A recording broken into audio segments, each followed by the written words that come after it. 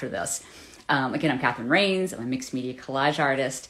And I wanted to talk about two things because I'm starting all over again. I want to talk about my morning routine and also give you an art demo on how to do a alcohol relief collage paper, which is what I'm doing for day 3 of my 100-day project. So let me start by saying I've always been fascinated by other people's morning routines. I read this book called Daily Rituals.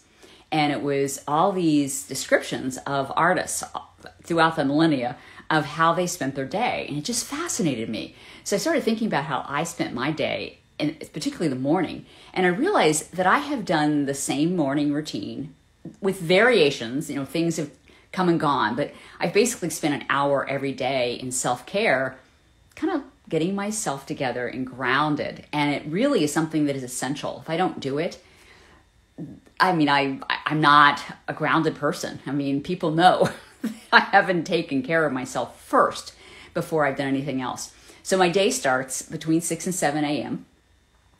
And usually between 6:30 and 7, I will go for a walk. That's 4 or 5 days a week.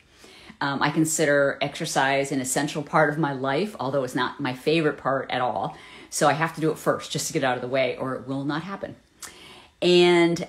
But no matter whether I do exercise or not, then I do the most important part of my morning routine, which is writing in my 5-year journal first. And this is my 5-year journal. So I write about a paragraph. So if you just look at this color right here, this is one day. I write in a different color ink for every day. And all I'm doing is writing what happened yesterday. So I always do a day behind. What were the highlights of the day yesterday that I would like to remember next year? And then after I write about the highlights, then I read what happened this day, as in today, for the last 8 years. Because I've actually turned my 5-year journal into a 10-year journal. So what has happened on this day over the years? And it's just fascinating to me. I ended up being like kind of the family historian without meaning to. Because I also record important events in my sister's life, in my niece's life, my husband. So that's kind of the superficial thing I do, but then it gets much deeper. So the next thing in my routine is I do breathing exercises. Now, this particular thing I'm doing right now, I've probably been doing this routine for probably a couple months.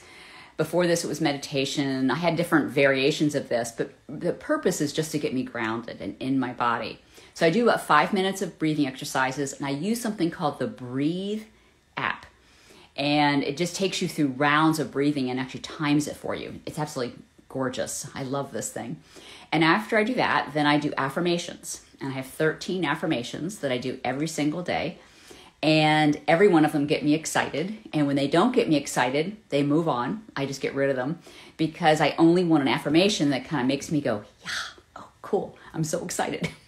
So when that's over, then I read from usually one of 2 books.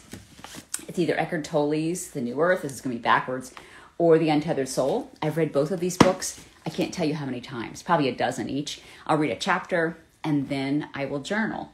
At the current day, I'm actually reading this book though. It's called, you can't read this because it's backwards. It's called The Architecture of All Abundance, which is an amazing book. But the point is I want to read something spiritual that just gets me grounded and in my body. And then I usually journal. And now this morning I only journaled a paragraph, wrote a paragraph. Other times I'll write 4 or 5 pages. I have done morning pages for years at a time. So I change out what I do so that the routine itself really fits who I am right now. Because things change over time. Not everything, it resonates. Like I love to meditate, but for some reason at this moment in my life, it doesn't fit. So the sacred part of my morning routine lasts about an hour, sometimes more, sometimes less.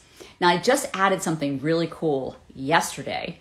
So a friend of mine has started this thing called Illume. And what it is a 1 hour of creating on Zoom around the world. So her name is Daphne Cohen, and she comes on and she actually gives a prayer, an artist prayer. And we all pray together. And then we go off we put ourselves on mute, and then we go create for an hour. Then we come back, and she gives a closing prayer, and it is so magical. But what I'm using this for is to give structure around the 100-day project. So I know every day at 9 o'clock, I do this beautiful ritual with my friend Daphne and people all over the world. So if you're interested in doing that, just leave me a comment, and I'm happy to give you the link to it. It's free. It's a free community around the world. So we'll see if that sticks. But right now, it's really helping me to kind of really give me structure around the 100-day project, make sure I do it.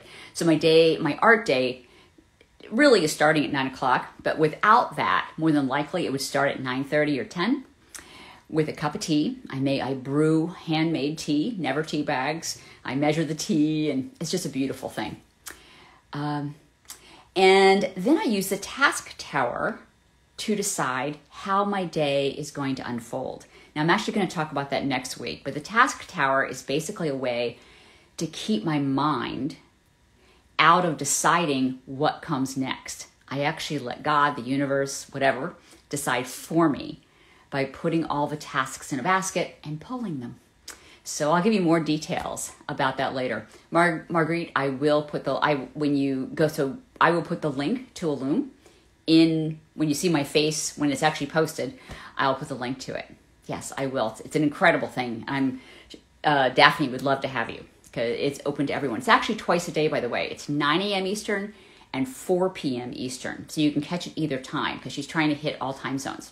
And it's for writers, painters, any kind of creativity whatsoever. It just gives structure and community around creating. Okay, so there's the routine. Now, the second thing I want to do is do a demo of so I'm doing a different kind of collage paper every day. This is day 3 of the 100-day project, and this is the one I did today. This is an alcohol resist paper. And so I actually did it during the 9 o'clock hour and thought, oh, that'd be fun to actually demo for you. So I'm going to turn my camera around, and I've already set some up. So I will definitely share the link, Leah, to Illume. So I'm going to turn this around. So this is my little setup. I actually am standing right behind here. So I am going to just set myself up here so that I can share with you my papers. Let's see if I can just get this lined up. So just so you know, I have a piece of glass here just so that I don't completely mess my table up, which is easy for me to do as I'm painting. So the first part of doing an alcohol resist paper is you just take any kind of paper, and this is actually a piece of dictionary, and you put acrylic paint on it. So I just put a coat, and I've done this to a whole bunch of the same kind of values. Basically it's blue and yellows. And what I thought it would be fun is I'm going to show you how to do one, and then I'm going to ask you in the comments to tell me what color to use next. So I'm going to do this one without your help, and then you are going to decide what color to do next. So let me get a paintbrush. The way you start this, so this is a blue color, so I'm thinking a cool color to put on top of that might be red. So I take a fluid red. By the way, I'm still here. I'm just mixing a tiny bit of paint. So you take a fluid paint and you just quickly put it on here. You don't want to, you got to go fairly quickly, and it's got to be pretty wet. So I added quite a bit of water to it. I probably could have added more water to this. Okay. Now, without delay, I've got little fingerprints, which is kind of interesting. Now, without delay, I am going to take some alcohol, which I have in my hand here, and I'm just going to drop it in different places on, do you see what's happening?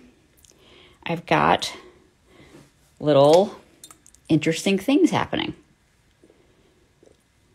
And it's showing the blue.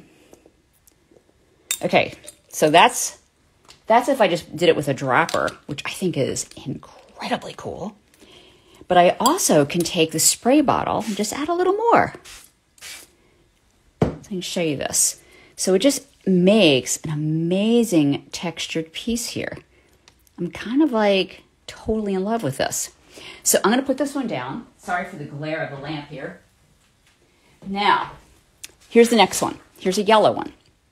So in the comments, what color? It has to be a darker color. So I purposely did light. By the way, this is I think it's a page from an antique Bible. Oh, yeah, antique Bible. So what color do you want me to paint on top of this? And I will paint the color. So we have like an aqua, which it might be pretty. I could do an orange. I could do a red. I could do a green. Any suggestions on what purple? Oh, purple. Okay. Luckily, I've got some purple. So let me, gotta open it up. And I gotta add some water to it. So give me 2 seconds to add water. Because again, it's gotta be pretty runny or it's not gonna, the resist isn't gonna work right. Okay, so I'm adding water. Just so you know, I'm off to the side here. Actually, I don't know if you can see me. I'm adding water right here. Water. So I'm going to quickly add, actually purple would be pretty. Good suggestion.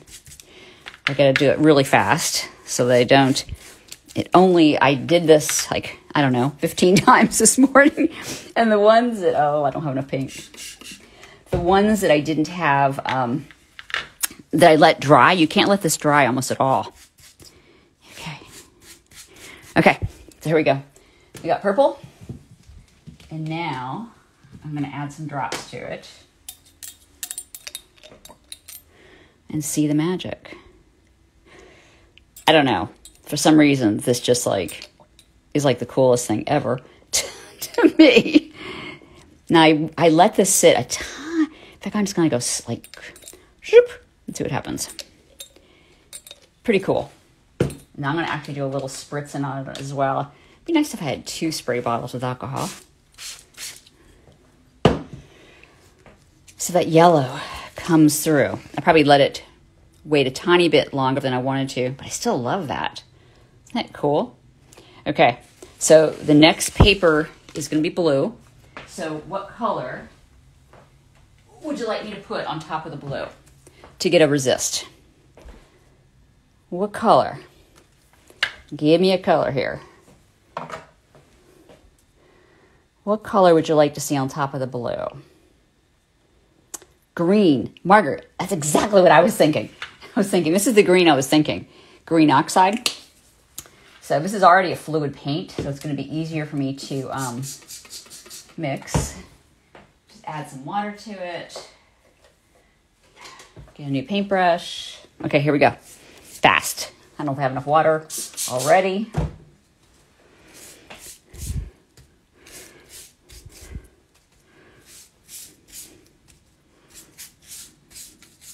Okay, now for the magic part. I realized I need 2 water bottles or 2 alcohol bottles. I actually squirted the alcohol on myself today instead of squirting it on here. Don't ask me how I did that. Now this one's not working as well. Interesting. Let's see. Maybe I can just like draw on it. This is a very persnickety thing. It could be that the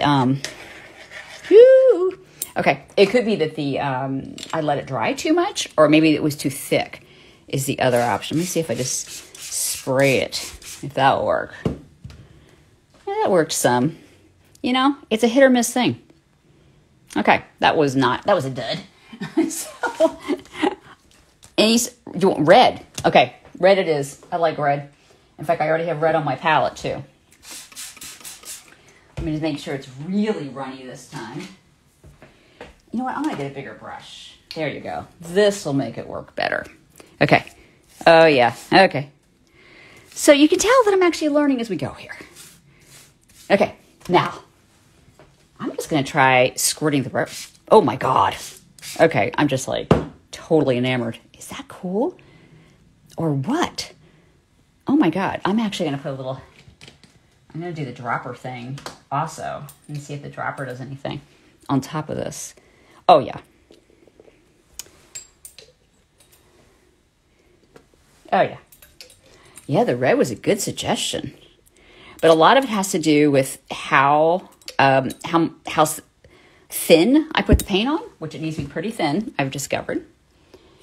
Yeah, pretty cool, isn't it? Like that is like, it's the simplest thing in the world to do. Okay, we're gonna do blue. So give me a color suggestion for blue. I'm putting my paint down. What would you like to see on top of this patina look? Yes, it looks definitely patina. What color would you like to see on top of this? Give me a suggestion. I'm waiting. What do you think? Green again. Okay, let me see if I can make green work this time. I gotta put a lot of water this time. Okay, I'm gonna make green work. And I think if I use the bigger paintbrush, like I did last time, maybe this will work better. Oops. Okay. Okay, here we go. Okay. There we, oh my God. Okay.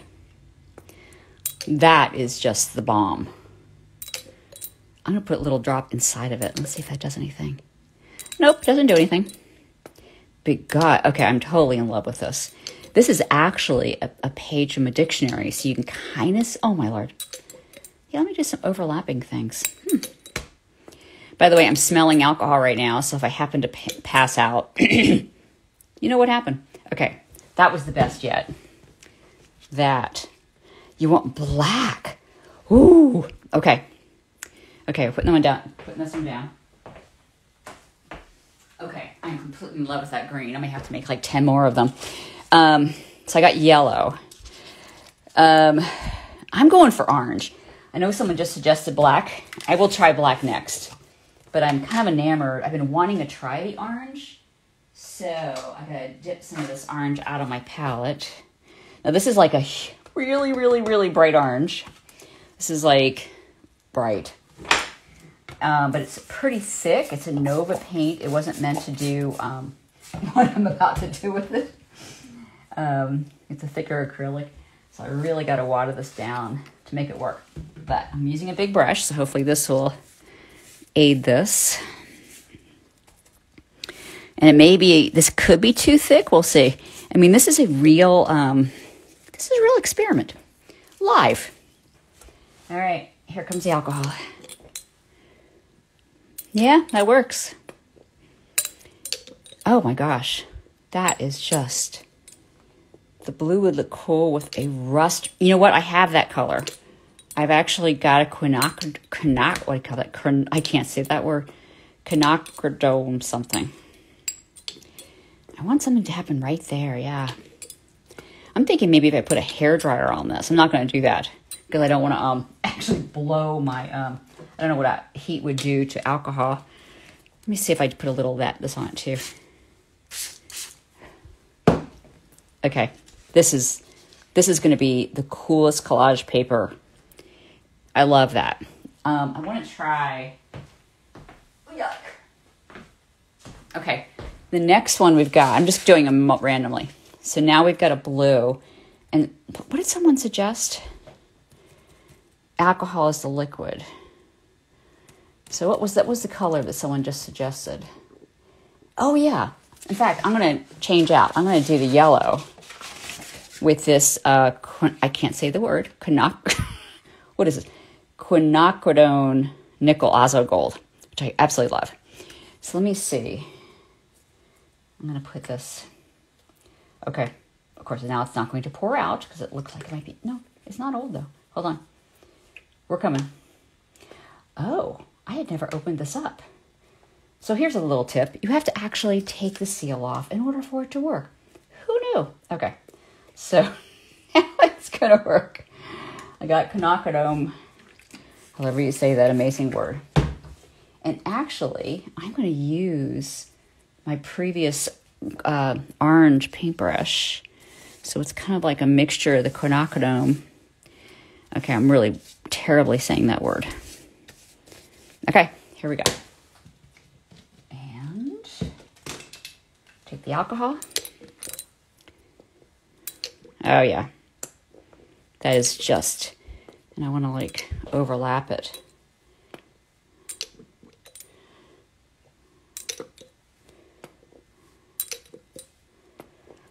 Okay, the next person who gives me a color suggestion gets it, along with what color you would like it on. Would you like it on blue or would you like it on yellow? Okay, this is so gorgeous. Okay. You could also buy blot some, that's true, I could blot some of the alcohol. Let's try that.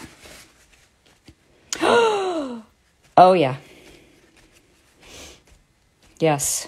In fact, where it didn't work, the blotting looks really neat. In fact, I could even like scribble on it. Yes, looks really cool. Okay, I see yellow and black. Okay, someone already asked for black, so I'm going to try the black because you asked. So give me a sec. I gotta pull out my high flow black. If I have high flow black. I don't have high flow black, but I got high flow gray. So I'm trying to get stuff that I have easily around. So here's yellow. And I've got high flow gray. So let's see what this does. Okay. Oops. Just so you know, I just poured off, a year's supply on the table. Okay. Hopefully this won't be too weird.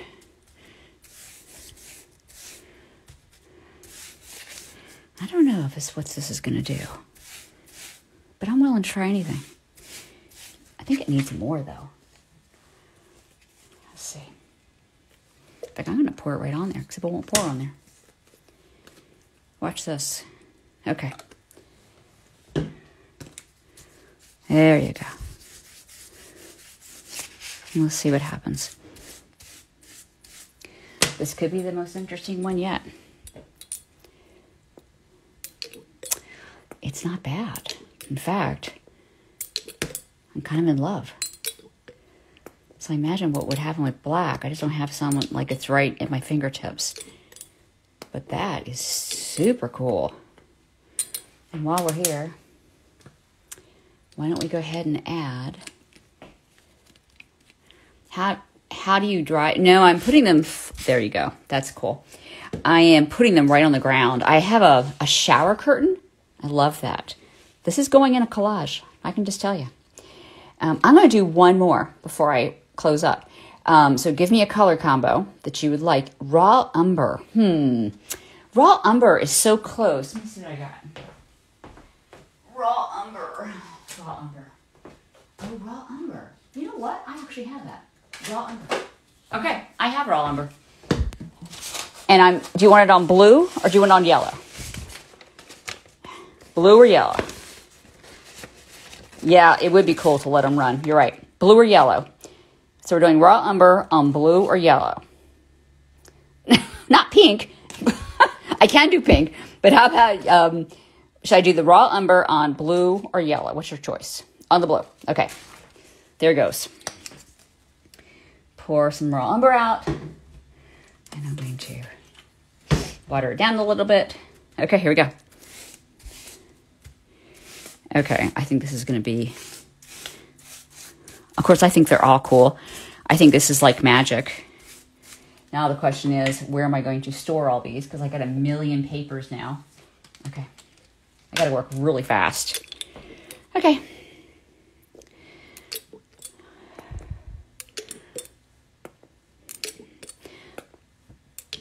Yep. It's interesting. It's not showing the blue that much. In fact, I think I'm going to do some spraying on it just to make sure that more of that blue shows up.